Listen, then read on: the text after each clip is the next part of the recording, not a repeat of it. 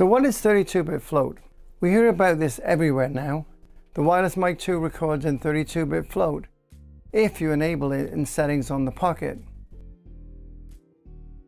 If you don't enable the setting, the wireless mic working with the Pocket camera will record in 16-bit. The Mic 2 recording to itself records in 24-bit.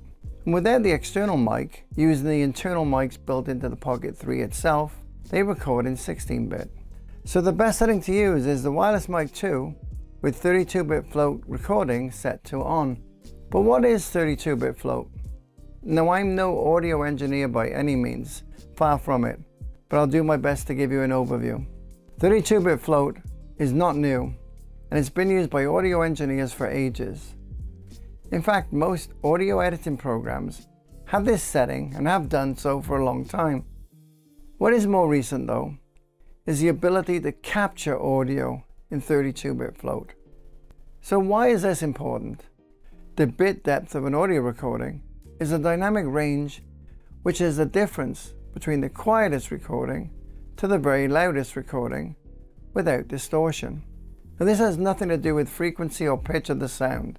It just has to do with the amplitude, meaning how quiet or loud it is. So 16-bit has a range of approximately 96 decibels. 24-bit has a range of approximately 144 decibels, which is actually quite good. But 32-bit float has a massive range of 1,500 decibels. So what's the benefit though of recording in 32-bit float? Well, in 16 and 24-bit, there's a maximum level the audio can go known as 0 dBFS, where dB stands for decibels and the FS stands for full scale. And when a signal tries to go beyond this, it'll get cut off, also known as clipping. And this is not the case for 32-bit float, as it has such a massive dynamic range and uses multiple analog to digital converters. It can record the quietest of sounds to the very loudest, and it's why people say it never clips. However, 32-bit float is not better quality than 24-bit. It's just that 32-bit float is able to capture a much larger dynamic range that can be manipulated in post. So here I have a sine wave tone. I'm going to amplify this signal so that it goes above 0 dBFS. So say these simulate recordings in the field and the sound was too loud when recording. Then I'll save this amplified sound back out in 16-bit, 24-bit and 32-bit float. Then I'll bring it back into the editor and I'll decrease the gain. And as we can see, 16-bit and 24-bit signals have been clipped and the data above this is gone. Meaning, if you have very loud or very soft sounds beyond their dynamic range limits, it can capture this data and it gets lost. But we can see that the 32-bit float, however, we can bring the gain back down and all the data is still there. So the takeaway is that we can restore loud audio above 0 dBFS with 32-bit float. But non-float formats like 16 and 24-bit cut off the audio at 0 dBFS. But what about very quiet sounds? Well, let's go the other way and see the results. This time we have the same normal sine wave again, but this time let's drop the gain or amplitude by minus 120 decibels. Then save this out again as 16, 24 and 32-bit files. Now I brought these files back into the editor and increased the gain back to the original value. In 16-bit, we have static noise and no detail at all. It's just hiss. In 24-bit, we have a sine wave, but with a lot of static noise and distortion. But in 32-bit, we have all the data restored back to the original. Traditionally, when recording sound, the first thing you need to do is adjust the gain of the signal.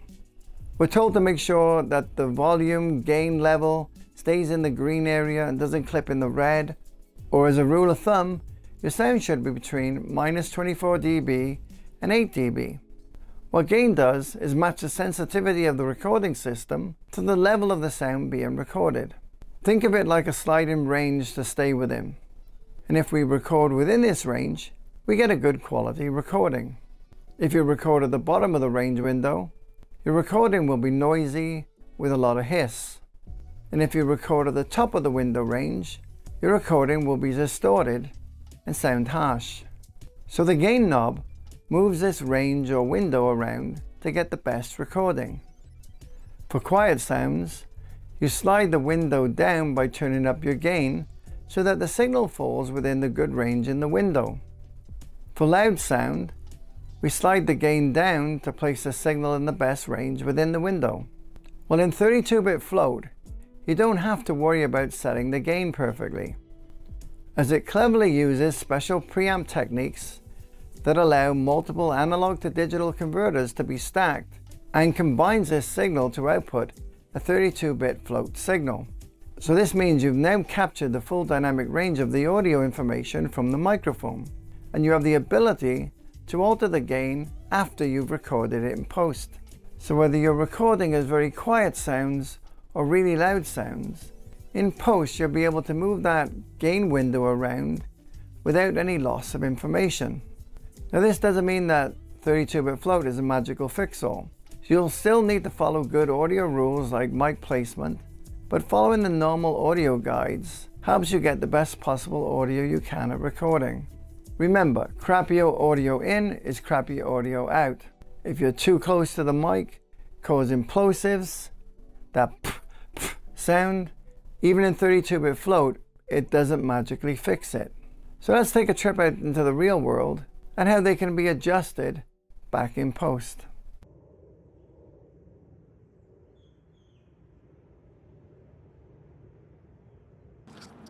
So I'm talking really loud with 32-bit float on to see whether it will clip or not. This is 32-bit float, really loud.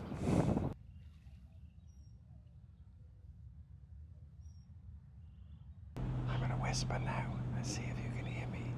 There's still quite a lot of traffic behind the camera over that way, but the sprinklers have stopped behind me and I'm really whispering. Okay, so we have both clips in here. One is with me shouting into the microphone here, and the other one is me just whispering into the microphone. So we have both extremes. In the first one, if we take a look here, we can see it's clipping. If we play it. This is 32-bit float, really loud. So you can hear that it's really loud. It's clipping on the meter over here. And then also, I have a lot of plosives, those p. And that's the reason why you should never have your microphone up against your mouth like this. That's terrible mic placement. So you still need to be able to keep the mic in the right place and follow all the guidelines you would when recording audio. All right? So that's the first one.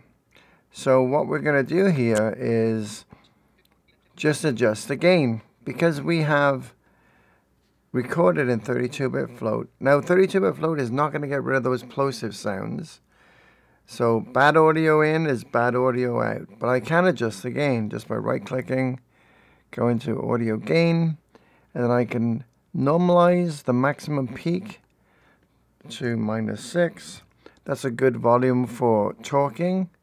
Say OK and watch this waveform. And now if we play it, we should get the maximum peak at around -6 here. Whether it will clip or not. This is 32-bit float, really loud. Now you can see it doesn't get rid of the plosives. Really loud with 32-bit float on. But it makes the volume level normalized again. Or we can decrease it without losing the information. Now on the other one we have here is it's really soft. That way, but but the sprinklers have stopped behind me, and I'm really whispering. So can you find me and hear me? So all we got to do is the same thing. We just got to raise this one up here. So if we got audio gain again, normalize our max peak to -6 again. Say OK. And now, let's see if you can hear me. There's still quite a lot of traffic behind the camera over that way, but the sprinklers have stopped behind me. So there you go. And I'm really whispering. So we're able to take different parts of the same video footage or audio sound and then manipulate it so that you can raise or lower the gain as needed to recover bad audio. Alright, hopefully that makes some more sense to you as far as 32-bit float goes and how you can manipulate it in post for the game. Remember, bad audio in is bad audio out, so make sure you're following the good guidelines. Okay, let's move on to the next lesson.